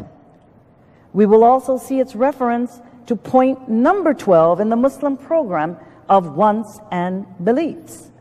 Our lessons are mathematically coded for each student to enter the mathematical matrix of the supreme wisdom. The keys to the methodology and approach to our study is given by the master himself in letters, numbers, words, and syllables, along with their pronunciation. So when you use this system, what happens is that you're able to look into everything around you, the atom itself, the physical world, the spiritual world, mental planes of consciousness, and you will begin to see that which others do not see. You will hear that which others do not hear, and you will perceive and see that which others are not perceiving and cannot see because they were not given this methodology, which was learned by the Jews and also has determined why they are the rulers of the present world order, how they happen to rule over their brothers of the Caucasian race. In the Supreme Wisdom lessons, published recently in book form, we are given 13 paragraphs of instruction to study, followed by problem number 13. When these numbers are added together, the result is 26, which is equal to the 26 letters of the English alphabet, which is coded in the methodology of the 13th problem. And we have the 10 numbers That is, when we recite 10 questions and answers of student enrollment, we have the 10 numbers of the mathematical language which defines the deepest meaning of Islam. The basis of our work today, brothers and sisters, is to make our brains and our minds work in perfect alignment with the mind and thinking of God. The scientists come among us asking questions, helping us to tune into a higher frequency of thought and state of mental consciousness. As the Honorable Minister Farrakhan has entitled his 18th study guide, Rising Above Emotion into the Thinking of God. We, the Nation of Islam, lose no time. Ask questions and learn all about yourself. What are you doing today for yourself? Your brother from the East wants to know and hear from you at once. We find that written in one of our problems, problem number 31. Okay? I have attempted to demonstrate that the 10th system, the brain, represents the working of the mind of God through the example of the body of wisdom that he brought to us called the Supreme Wisdom, teachings now of the Honorable Elijah Muhammad. The Supreme Wisdom Lessons is like the illuminating book of the divine scriptures of both Holy Quran and Bible. The Great Pyramid of Egypt serves as a testimony in stone of this great truth.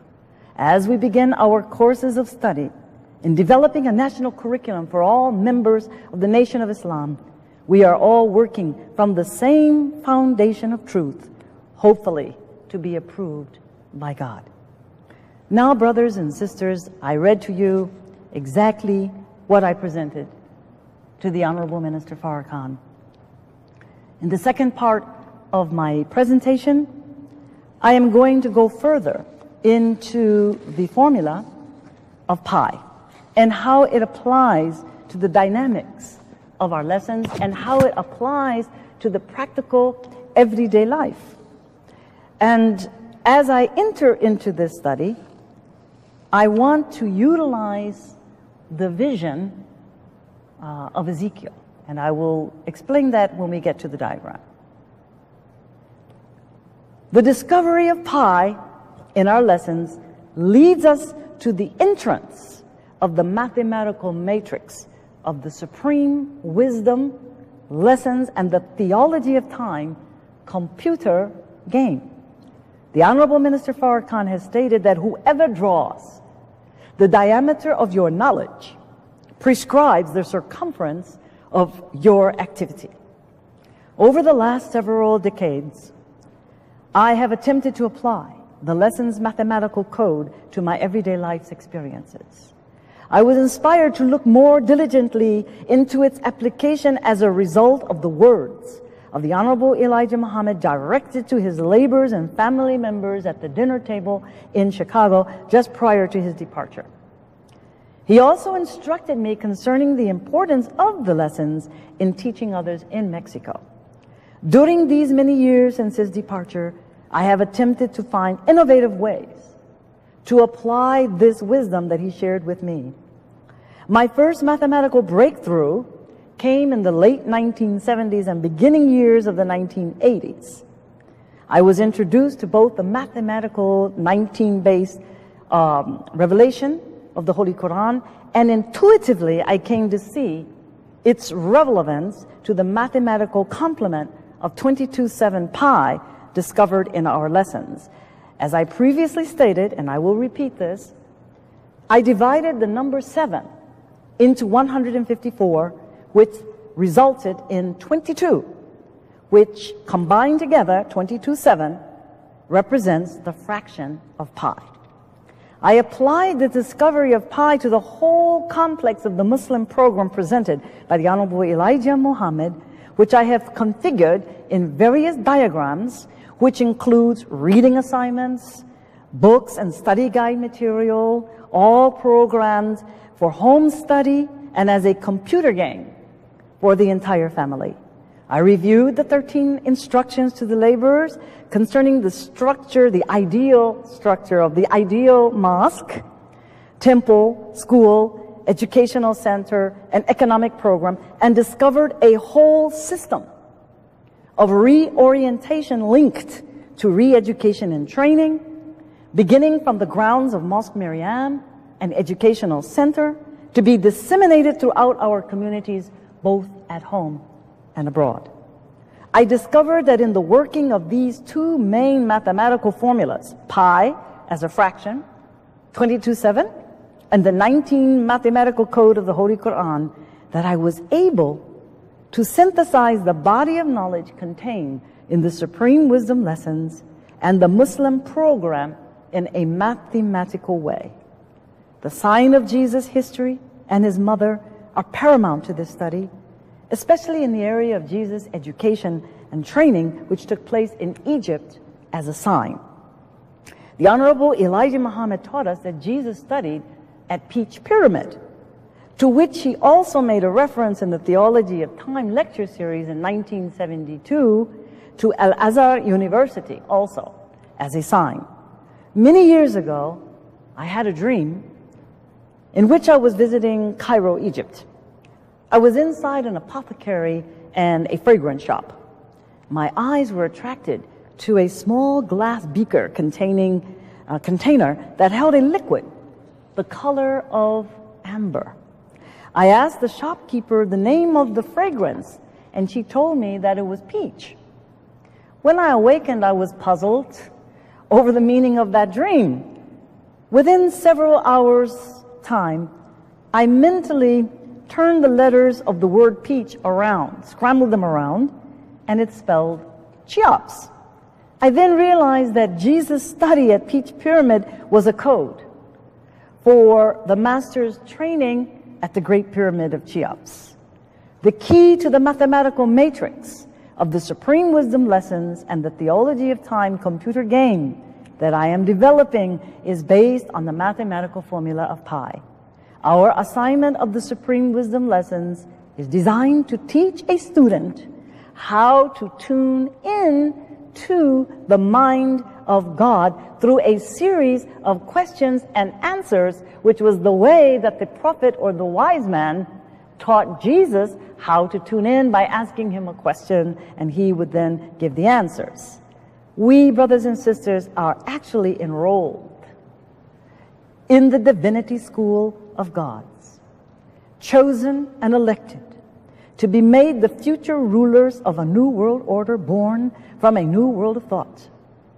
As we continue to process this information, we will become a light-bearing sun, reflecting Christ's consciousness from within. By following this path of enlightenment, with further instructions from the Honorable Minister Louis Farrakhan, we too will become a light unto the world. Thank you for your patience.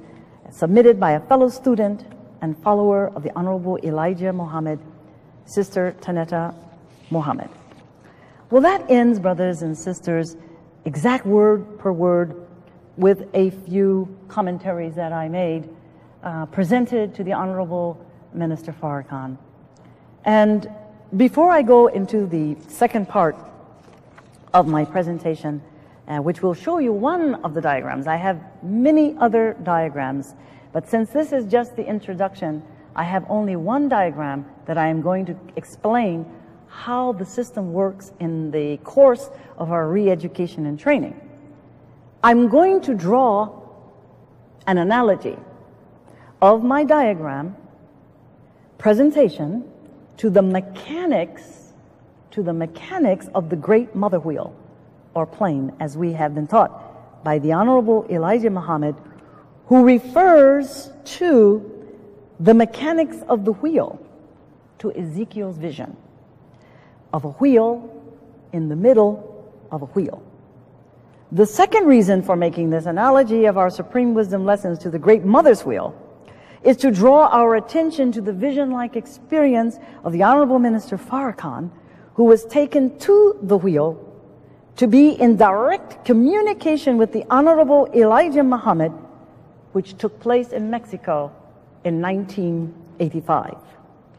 There are various quotes from the messenger's writings on the mother wheel and Ezekiel that link directly to our studies. First of all, you will note that in our studies, particularly beginning with lesson number 2, which the Honorable Elijah Muhammad said symbolizes in those 40 questions and answers, the making of a man, the making of a very special man who is being prepared, all right, to be changed into a new people and to become the masters of a new world order that is to take the place of Satan's world. So the Savior is pointed out as being the Son of Man. The Son of Man. They looked for that mystery God for trillions and trillions of years. And they came to the conclusion that there is no mystery God, that he is the Son of Man. And we cannot point or to any other object of worship, a statue, fall down and worship, or any other means. Spirit cannot be God. The Spirit itself has to be contained within a person, okay, who is highly evolved. So, a quote from Message to the Black Man in America, and you'll note Son of Man is mentioned at least 4 or 5 times in lesson number 2, and also Son of Man, and not a spook, who measured all the planets and their distances and the speed of sound and the speed of thought, is not done by a spook. They are actual facts done by W.D. Farad, or Master Farad Muhammad. Now this is what he said on page 14 or page 17. He pointed out a dreadful looking plane that is made like a wheel in the sky today. It is a half mile by a half mile square. It is a humanly built planet. Listen to that. A humanly built planet. It is up there and can be seen twice a week. And he ends it by saying, it is no secret. Ezekiel saw it a long time ago. Then he continues, the sign of the Son of Man would be seen in the heavens. The tribes of the earth would mourn. They will see the Son of Man coming in the clouds of heaven with power and great glory. That is from Matthew 24:30. Now notice, Matthew starts with a sound, and we're going back and implementing why words and letters, etc., are taken apart, and you will begin to see the analogy how it works. The first sound in Matthew is math. So mathematically and mechanically, we have the structure of the wheel, which is exact dimensions that are fulfilling a specific purpose. He goes on, the Honorable Elijah Muhammad, to tell us that the vision of Ezekiel's wheel in the sky is true, if carefully understood.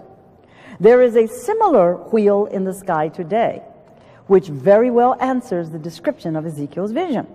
And he says, this wheel corresponds in a way with the sphere of spheres called the universe. The great wheel, which many of us see in the sky today, is not so much a wheel as one may think in such terms, but rather a place made like a wheel. The like of this wheel-like plane was never seen before. The similar Ezekiel's wheel is a masterpiece of mechanics.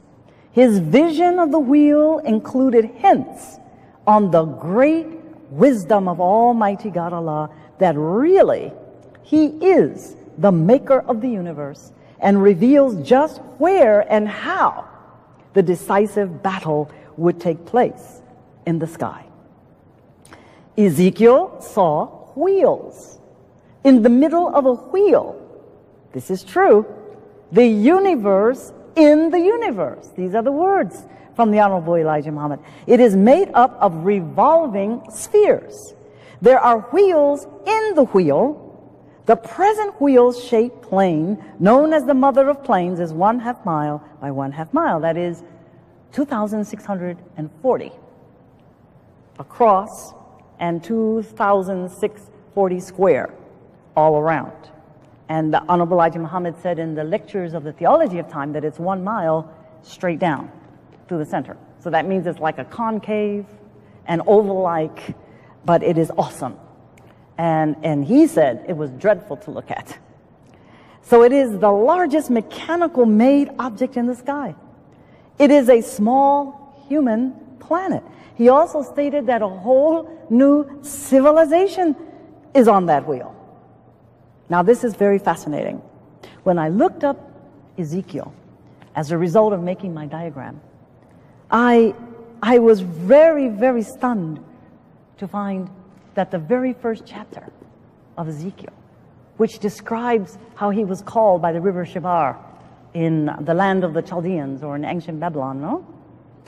That he saw like this light coming, so dazzling, like a whirlwind, it says, out of the north. And it was enfolding, it said, in light and in fire of the color of amber. And everyone knows that amber is a resin that is hardened and contains the colors of a yellow orange tone. And we recently saw photos that were taken and videoed by a Mr. Diaz in Tepoztlan in Mexico at one of our conventions approximately a year or so ago. And he brought these dazzling photos that gave proof that the Honorable Minister Farrakhan truly had that experience on the wheel in the same place. This photographer, nearly in the same year, he photographed this particular object that had the color of amber. Now, the further description of Ezekiel goes on, and by the time you reach the 16th verse of the first chapter, Ezekiel says what he saw were these 4 living creatures, and they all had the appearance of a man. Now, just pay attention to this. A man operating the wheel. Those that are with him are men. Though they're described with wings, up under their wings are hands. Isn't that something? And they have feet, kind of like burning brass, it said. And then it says that above the firmament of this object, it was like the color of a terrible, these are the words from Ezekiel, verse 22, first chapter, a terrible crystal. So I wanted to know, what was this terrible crystal? And it gives a reference later down on the 26th verse, and it indicates that when you looked up above the firmament, which was this terrible crystal, there was a throne. And on the throne was the appearance of a man. That is why Ezekiel's vision is absolutely tantamount to being able to describe the phenomenon of the mother's plane, because Master Farad Muhammad's first and greatest sign when he appeared in 1930 was to point out this miraculous plane, which is the mother's wheel, and the rest of the information that has been shared with us about what is on that wheel. And imagine the Honorable Minister Farrakhan had an opportunity to be taken by a little wheel into the main mother's wheel to have the experience of communicating directly with the Honorable Elijah Muhammad, so that there would be no doubt in our minds that this is real, that the Honorable Elijah Muhammad lives, and he's on another plane of existence, mentally, physically, and spiritually. Now, the commission was appointed, and look at how interesting this was. I stated that the last 28 years I have been studying how to present my study and my research, inspired from the Honorable Elijah Muhammad's words, how I would have an opportunity to present that. And it has been exactly 28 years to this year since the departure of the messenger. And now, on top of it, the first chapter of Ezekiel, which describes this phenomenon, 28 verses of chapter 1. The very next chapter, chapter 2, it says Ezekiel commissioned. It uses the word commissioned. And it has exactly 10 verses. And that, to me, is comparable to what the Honorable Minister Farrakhan, son of man, another son of man, he says, go to the rebellious house of Israel. They are stiff-headed and rebellious. And he said, and don't pay attention to their mean faces and their harsh words. You go and you teach them. Anyway, I am with you. I am there to back you up. Look at that. And then he commissions, it says Ezekiel commissioned, and he commissioned the 9 commissions, and now with the 10th commission, the brain occupies exactly the number of verses that you read when Ezekiel is commissioned in the 2nd chapter. The next most important part, I mentioned earlier that there are 40 questions and answers to lesson number 2. And the Honorable Elijah Muhammad said that that was guiding us to the making of a man, a new man, the Son of Man. And that's where the Son of Man appears. There are exactly 40 chapters to the beginning of the construction, listen to this, restructuring, reconstitution, reorganization of the temple that would be set up in the millennium age. And that then brings the number of chapters of Ezekiel to 48. I am telling you, brothers and sisters, from my own experience, every single day, every morning when I rise up for prayer and study my Quran and study the lessons and study the Bible or points of references that may come to me, that I'm continually receiving new and information that is so powerful that I can hardly write it down, I can hardly retain it in my mind, but I want that same spirit to come to you and be inspired with the same assignment. I'm not studying anything any different from any one of you, any one of us. So I wanted to point that out because I think that that's very, very significant.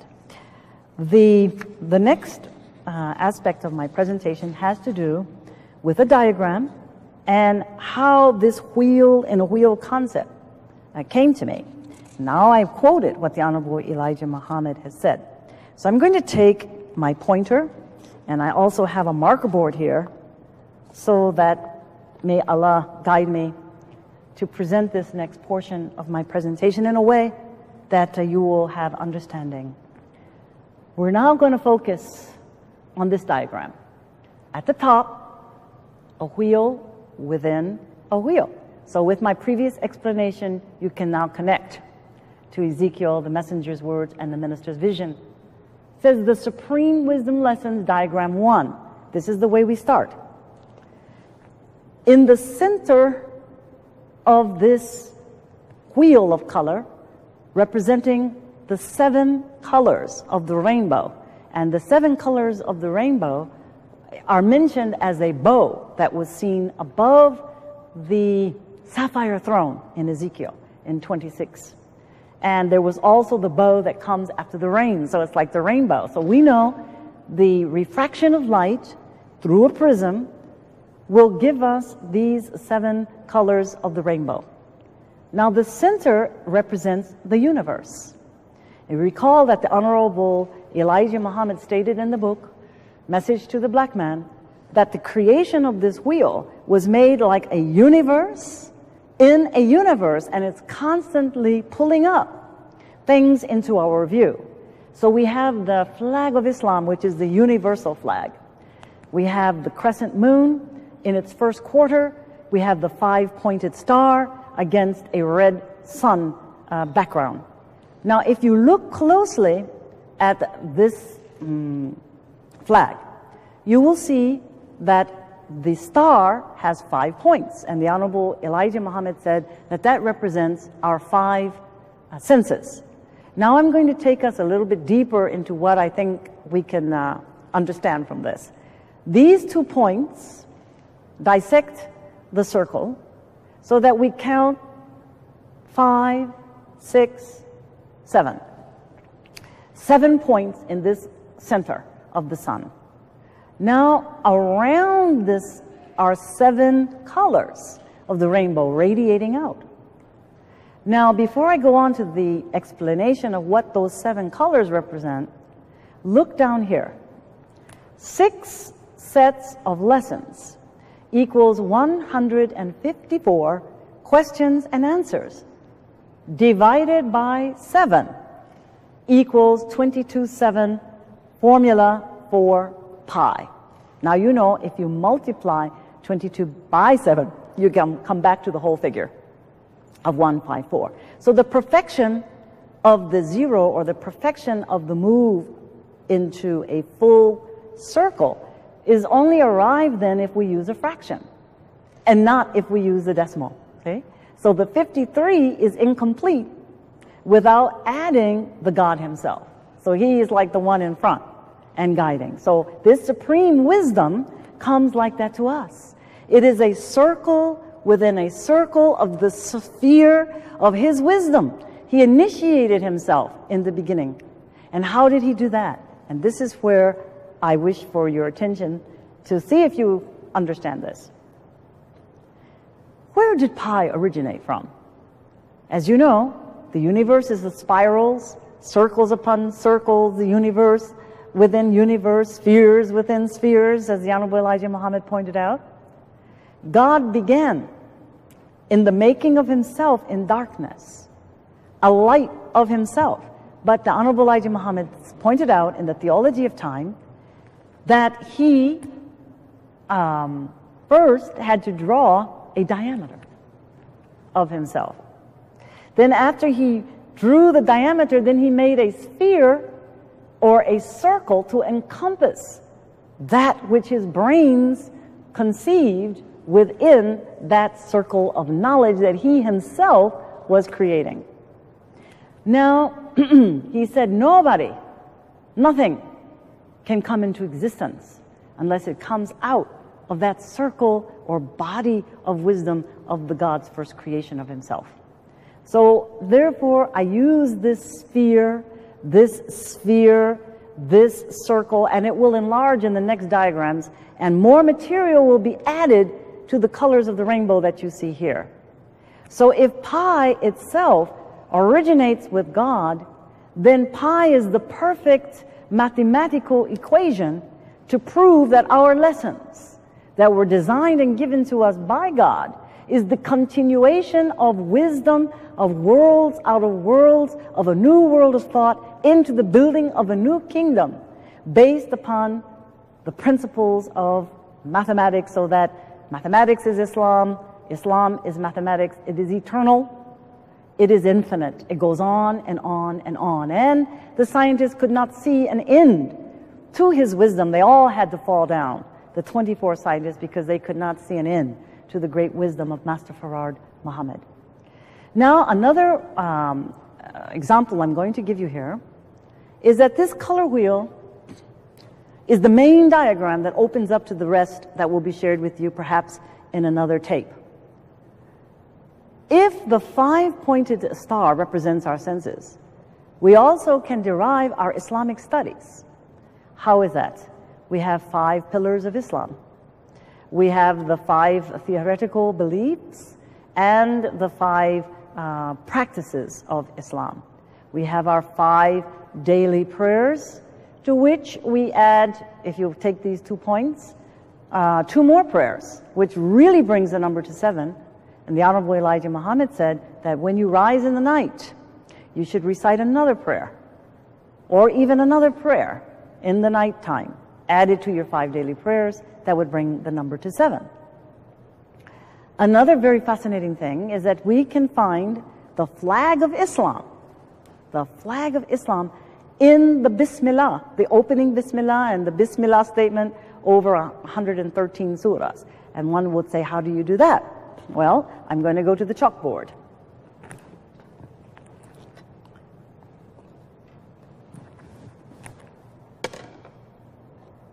When we say Bismillah,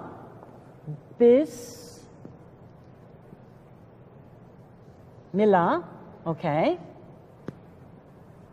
not too good, but Bismillah equals 7 letters. Okay, then in the next part of the statement, it's Rahman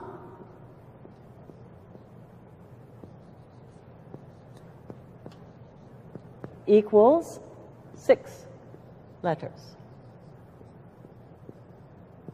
And Rahim equals 6 letters. Okay, that is the opening Bismillah in Al-Fatiha, and it's over all of the surahs as we know, except Surah 9. What do you see as you look at these numbers? Do you see any relativity to the histories that we are taught about the sun, the moon, and its separation from the earth? All right. It is this way. 7, 6. All right. 76 trillion, 76T, 76 trillion years ago, the Honorable Elijah Muhammad taught us that the sun came into its present existence in our solar system. So we have 76 trillion years ago for the sun. And then I'm surrounding 6. Okay, we know what happened 66 trillion years ago. That was the moon explosion.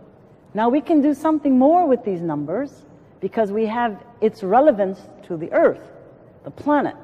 And by the way, the Honorable Elijah Muhammad answers the question in lesson number 1, question and answer 9, which 1 and 9 is a 19 again. But if you put that together, he says that the sun, the moon, and the star are planets. That's the original form that they are coming out of planets. And now we can see because the moon was once a part of the earth. Now, how do we get earth out of this? Take these two numbers, 6, 6. 6 plus 6 equals 12. The moon dropped or went up 12,000 miles high. If we multiply 6 times 6, we get 36. And 36 was the amount dropped of the earth when she separated from the moon 36,000 miles. So in the Bismillah, and this is the beauty of the methodology that we were taught, you can take letters, numbers, words, you can combine them in all kinds of ways, and you will get a deep root underlying teaching other than what you're seeing on the surface. So you can go as deep, deep, deep as you can go. Mathematics is the key. It's interesting, I just happened to see this. If 6 and 8 and 3 and 4, 48, okay, that represents something else, but in application to what we've been studying about a wheel and a wheel, we pointed out that Ezekiel makes up 48 chapters, which goes into the make of this wheel that has never been made before, and God then is identified as being seen in the clouds, and that the hearts of people will be, perplexed, and all kinds of disasters will befall the planet when they look up and see the Son of Man coming down from the heavens. Now, going back, I wanted to show you. So we have the flag of Islam, number per number, sun, moon, and the earth, and its declination to 36,000 miles out of its original pocket. Now we will go back. I'll leave that there for a moment. Now let us go back here. Out of the sphere or circle, in the circle, our national flag, the universe, Islamic studies base can come out of this, the Holy Quran's mathematical code of 19. What I did was take the 7 colors of the rainbow and make in each one of these quadrants, entering into the circle sphere here, and you will put in, it's not marked here, 22 sections of the lesson. So that every day, and this is the reading program that I will recommend, it's very easy, 22 and color tab each day. You can choose the colors that you wish to represent, but each day choose a color tab. And in that period of time, every member of the family will read 22 parts of the lessons. You just read it. 22 from student enrollment, and then you'll go over and you'll hit 22 somewhere in the actual facts. And then you go down from actual facts, you will count another 22, and that will take you into lesson number 1. Then the next sequential lesson is lesson number 2. Then the 34 problems, and English lesson number C1. When you separate and find the 22 7 times in the lessons, you will read in 1 week 22 parts of the lesson per day until you just read them through once a week. You can repeat that. Pretty soon you will have memorized by heart without, too much difficulty. And you just read them. You don't have to stop and just keep reciting it over and over. It all depends on you. But at least minimal requirement is to read 22 parts of the lesson each day. And each day will correspond to a different color. Now, in the 13 instructions, to get familiar with them and read, you would expand your 7 days reading assignment by reading 2 paragraphs of the 13 instructions per day. As you read these 2 on Sunday, or the last day, it will be 1, which is the 13th paragraph. Now I will erase this. I think I have just about completed the explanation here that I wanted to, except I'm going to say that is amazing. There is a book called The Temple in Man. Some of you, may have access to it. But in that book, it tells you, through a scholar, Leibniz, from France, who studied many, many years at the Temple of Luxor. And remember, the Honorable Elijah Muhammad said, study the monuments in Egypt. Well, he made a very lengthy study of the Luxor temple and the reliefs of the way that the pharaohs were etched and carved, into the temple walls. And it was exactly the ancient Egyptians who utilized these 2 principal formulas that I pointed out today, the number 19 and 22/7 as a fraction. And they did what you call quadratures. And in these quadratures, they measured the pharaoh's head all the way down to his feet. And they utilized either or, 19 quadratures or the pi fraction of 22/7. So we'll talk more on that later. But what I wanted to put up on the board now goes back to the beginning of the August 23rd and the presentation made by the chairperson, Dr. Abdul Alim. And what he put on the screen was fascinating. It kept flashing. Whoops, are we going to see this? Okay. Atonement.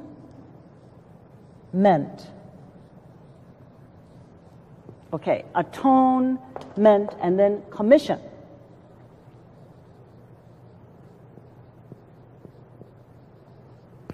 And by using this methodology, I kept looking, and I said, oh, wow. I said, atonement has 9 letters, and commission has 10 letters. And of course, adding them together, you have 19. And I said, my goodness, everything is absolutely coded. I mean, we can't get away from it. Whatever we do, there is a coded language that is embedded in the presentation itself. And in the word commission, if you break it up, it says, come to the mission. So we are being asked by God, through his representative, the Honorable Minister Louis Farrakhan, to come to the mission. What is the mission? It is the resurrection of our mentally dead people. To come to the mission, mission how? Through atonement, which is an A tone, which can be then mathematically and musically scaled. Because beneath all of this, we have diagrams which will show you that underlying the codes is a musical scale of sound. But atonement, to be at one. With whom? With God first, and with yourself, and then with those around you. So now, look at what else you can do. This is with our children too. It makes it like games to play, but very interesting. Come, I, mit, take your word up here, commit, mint. Interesting. So we want to come to the mission to be committed to the service of Almighty God, Allah, through the working out of self, and then everything else will fall into place. Okay, so there's your 19. So the signature of God is on the commission now. Now the next and final part of my presentation today will go this way. He also put on the board in the very beginning, Dr. Alim, he pointed out that the organization of the committee, okay, for 1776 Constitution and the July 4th Declaration of Independence from 1776. Now this is a very interesting discovery. The Savior came 1930, and he brought with him the code in himself, and he had already prepared a body of knowledge and wisdom to share. If you take the lessons, 1, 5, 4, the code of the lessons, and you add it to 1776, you will get the year, exactly 1930, when Master Farad Muhammad came. So I'm going to leave you shortly with this thought and with these words. If this presentation has had some meaning for you to see the beauty and the wisdom that we were given in the supreme wisdom lessons of the Honorable Elijah Muhammad, and to be back on track again and follow the guidelines and instructions of the Honorable Minister Farrakhan, I hope that this has helped to widen your comprehension and understanding of the value of this most beautiful assignment and opportunity that we have to move from the left 286.1 pyramid inches to go right 286.1 pyramid inches, which takes us into all of the beautiful studies of the Holy Quran itself. As I entered into this day, which is August 28th, I opened the Quran for guidance. And I marked the place, and it takes us right back to the Honorable Minister Farrakhan's instructions to us recently on that day, August 23rd, about the importance of prayer. And I opened to Surah 17, Section 9, and it says, truth will prevail. And the focus is on prayer. And the focus is on being truthful. And I would like to close in my presentation today by reading that section, beginning with verse 78. Keep up prayer from the declining of the sun till the darkness of the night, and the recital of the Quran at dawn. Surely the recital of the Quran at dawn is witnessed. And during a part of the night, keep awake by it, beyond what is incumbent on thee. Maybe thy Lord will raise thee to a position of great glory. And to say, my Lord, make me enter a truthful entering, and make me go forth a truthful going forth, and grant me from thy presence an authority to help me. And say, the truth has come, and falsehood vanished. Surely falsehood is ever bound to vanish. And we reveal of the Quran that which is a healing and a mercy to the believers, and it adds only to the perdition of the wrongdoers. And when we bestow favors on man, he turns away and behaves proudly. And when evil afflicts him, he is in despair. Say, everyone acts according to his manner. But your Lord best knows who is best guided on the path. I thank you for your attention as I leave you the greetings of peace and paradise and prayers for our success to be accepted by God. Assalamu alaikum.